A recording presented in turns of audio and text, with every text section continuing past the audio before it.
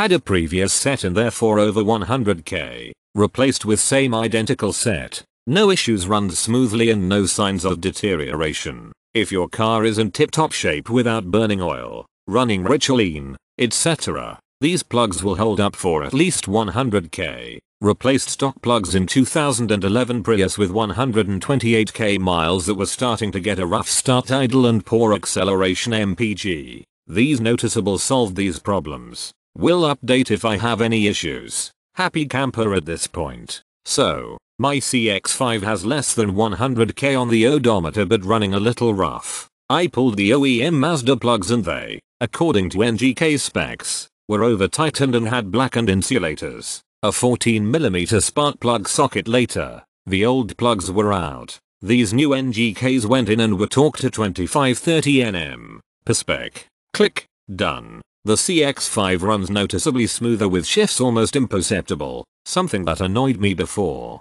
Mileage is good. Acceleration is very good. Well worth the $30 so far. Was stated to me that these were pre-gapped at 0.044 and that is not correct. It was gapped at 0.40, so easy fix. Just bought a gap tool for $2 and gapped them myself. I am installing in the morning parts store compared to theirs and they were identical, so I don't know what is being claimed that they are not part numbers match and all. Just check gaps. This could be why some of these guys are complaining their cars run like crap. Gap from 0.040 to 0.044 would do it. Check your gap.